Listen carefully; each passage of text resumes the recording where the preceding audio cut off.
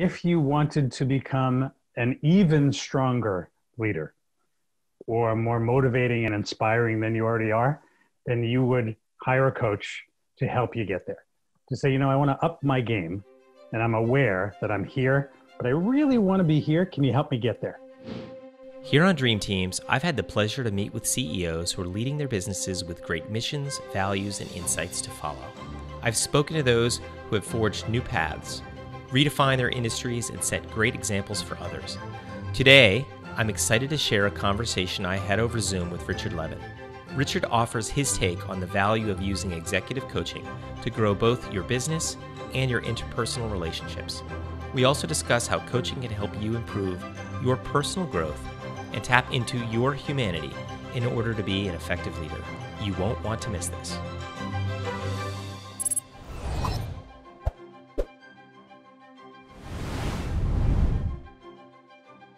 I am excited to be here with Richard Levin, an esteemed executive coach and the founder of Richard Levin Associates, which is a consortium of about 43 executive coaches. Richard Levin Associates recently merged with CFAR, or the Center for Applied Research, which is a Wharton-based consulting firm with about 50 practitioners. Richard has a doctorate in psychology and education and over 30 years of experience coaching executives. Richard, welcome. Thank you very much, Mike. Pleasure to be here. Excited to dive into the world of coaching and specifically, executive coaching. So as a couple-time executive, why would I have a coach? What's the impetus for me to want to engage someone in your world? Well, you are pretty well seasoned as is. I would say that if you wanted to become an even stronger leader, or more motivating and inspiring than you already are, then you would hire a coach to help you get there. To say, I want to up my game and I'm aware that I'm here, but I really want to be here. Can you help me get there? And how would we know along the way that we're getting there? It's kind of like the old adage about therapy. If somebody goes to see a therapist and really wants to change, they will, but you have to really want to. And I think it's pretty similar in coaching. If you have the inner desire, the burn, the drive to want to change some things about yourself as a leader, pretty likely to get there. How about finding that interpersonal dynamic, someone that you feel that you can really learn from and listen to? Because it's not always business coaching. It often is personal development. It could be a blend of both. How do you make sure that chemistry's there? That is such a great question. Thank you for asking that, because I think that's really the secret ingredient. I think that's what makes a coaching engagement successful or not, is the chemistry. So what we do, at least in our firm, is we will provide the potential coachee, the leader, with probably 3 names of coaches. I will interview them, or somebody in my firm will interview them and try to figure out what it is they're looking for, gauge what their personality is like, and the combination of who that person is as a person, plus what they're trying to achieve, plus maybe the industry they're in. We can look at our array of coaches and say, something, these 3 would be the best fit for this person. So we'll offer them up. The leader interviews those 3 and says, I feel the most connection to number 2. Right. I think that we should not be looking at this firewall between the personal and the business side. I think there's a seamlessness there. I think what we're trying to do is encourage somebody to bring their whole self into the workplace, whether they are as a CEO or on a team or any place within an organization, is you want to create that seamlessness.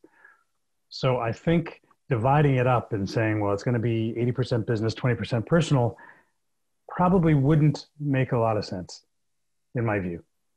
The reason I pushed on this was, I can go to Wikipedia or even better sources to find out business knowledge, but I can't go many places to find, personal development knowledge that is tailored for me. It seems like it's such a scarce and beautiful and important thing. Right. I think you're absolutely right. And again, I think it's the combination. It's still you as Mike, you the human, who is the CEO of your firm. you can't check yourself at the door and say, okay, now I'm in work mode, and to go into a totally different mindset. It doesn't happen that way. Yep. So I think capturing the essence of who the person is and developing all parts of themselves, that's the best kind of coaching engagement.